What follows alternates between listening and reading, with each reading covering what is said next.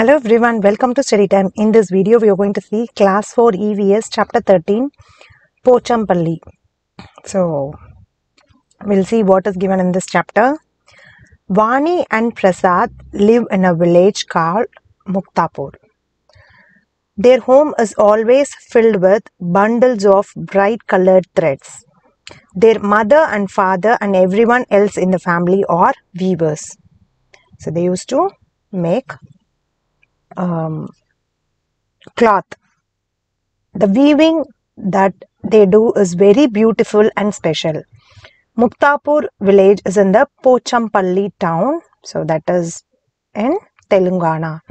Most of the families in this town are weavers. That is why the special cloth that they weave is called Pochampalli. So this is the variety of cloth they weave. The villagers have been doing this work for a long time. Vani and Prasad's parents learned weaving from their elders. So this is the process of making Pochampalli sarees. We'll see in depth in the next slide. Now Vani and Prasad also help their parents after coming back from school. This weaving requires hard work and many different things have to be done before actually weaving. From thread to cloth. So we are going to see the process how they do from thread to cloth. Father brings bundles of threads from Pochampalli town. First step is bringing bundles of thread. Mother then puts these threads in boiling water to wash away the dirt and stains. So second step is washing away the dirt and stains from those threads. So to wash away the dirt and stains is the second step. Then everybody works to dye the thread with bright colors. Third step is dyeing the thread with bright colors. These threads are then dried and rolled into bundles. So fourth step is again they are dried and rolled into bundles. These bundles are put into looms and the cloth is woven. So next step is these bundles are put onto looms and the cloth is woven. Silk cloth and silk sarees are woven from silk thread.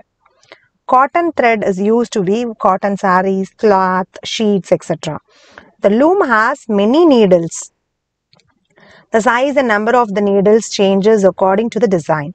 The weavers weave the beautiful Pochampalli sarees in bright colors through their traditional craft that they have made their region world famous. So this is how they make this sarees or this type of cloth. A craft in danger. Great skill is needed to weave such special sarees. It also takes many days to make it. So it also takes many days of hard labor. After all these, it is difficult to get a good price for these sarees. Silk is becoming expensive day by day. Big shopkeepers give very little money for the sarees, though they themselves sell them at very high price. That is why many weavers are giving up their family craft. Many are leaving their villages to work as laborers. In big cities, we need to solve this problem by helping them get a better price. Otherwise, this precious craft will be lost forever. So what you have to do is, what the government has to do is, government has to fix the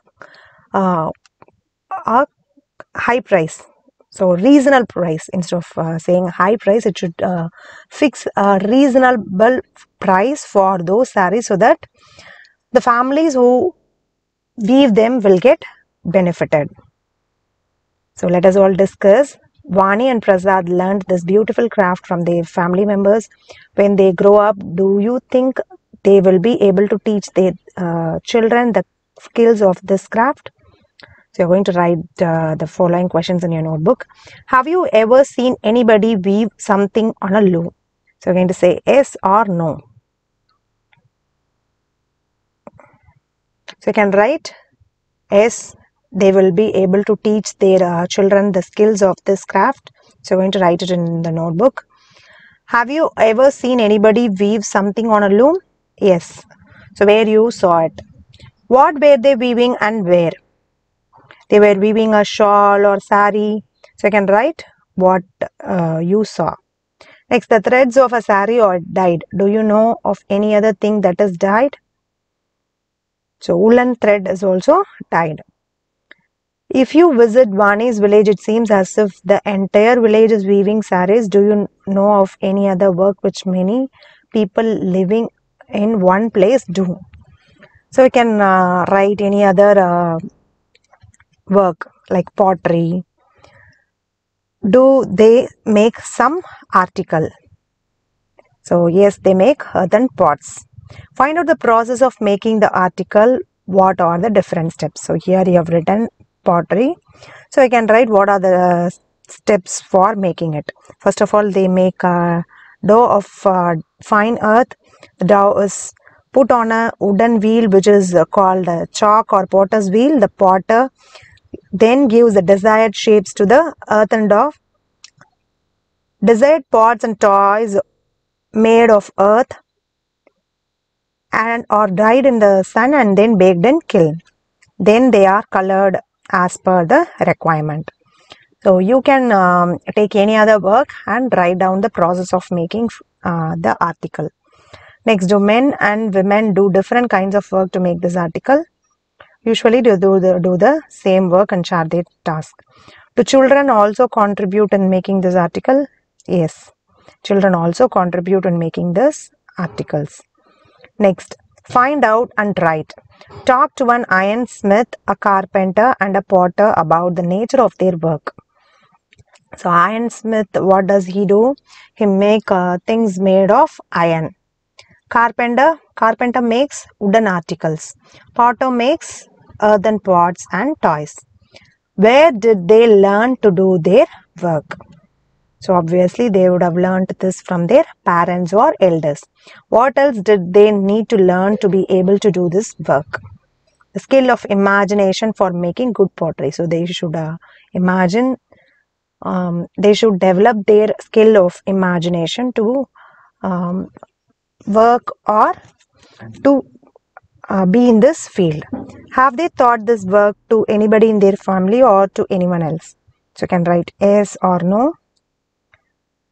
Next, the table below has a list of different kinds of work that people do. Do you know people who do such work?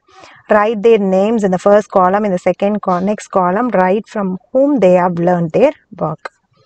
So cloth weaving, Prasad and Vani's the name of somebody you know who does this work.